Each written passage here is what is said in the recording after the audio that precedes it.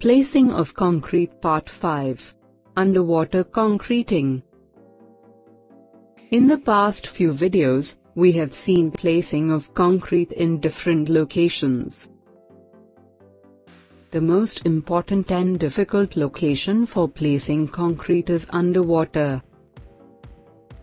In structures constructed near coastal areas, concrete is often required to be placed underwater or in a trench filled with the bentonite slurry.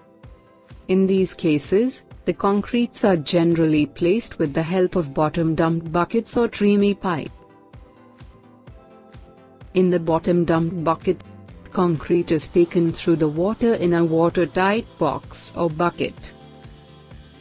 Once it is reached to the final place of deposition, the bottom of the bucket is made to open by some mechanism and the whole concrete is dumped slowly. In this method, some of the cement in the concrete is washed away, which causes the reduction in the strength of concrete.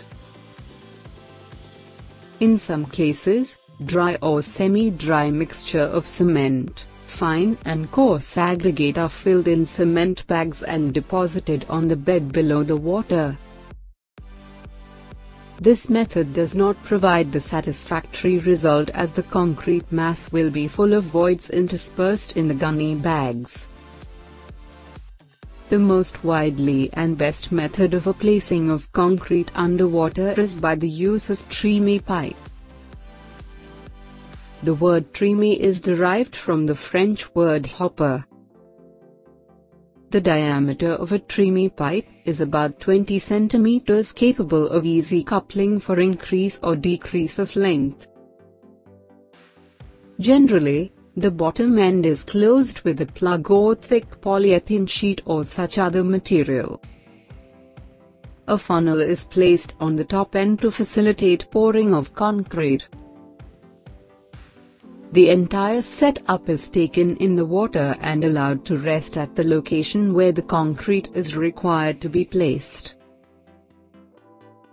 As the end is closed, no penetration of water is observed in the pipe. The concrete with a very high slump value of about 15 to 20 cm is used for filling the funnel. When the entire length of the pipe is filled up with the concrete, the pipe is lifted up and a slight jerk is given by a winch and pulley arrangement. As the plug or cover falls and concrete gets discharged, the process repeated till it reaches the water level. The advantage of this method is no compaction is required for underwater concrete, as it gets compacted by the hydrostatic pressure of water. This takes us to the end of our videos on placing of concrete. Next video is on compaction of concrete. Till then, stay tuned. Kindly do like, share, comment your views, and finally don't forget to subscribe our channel.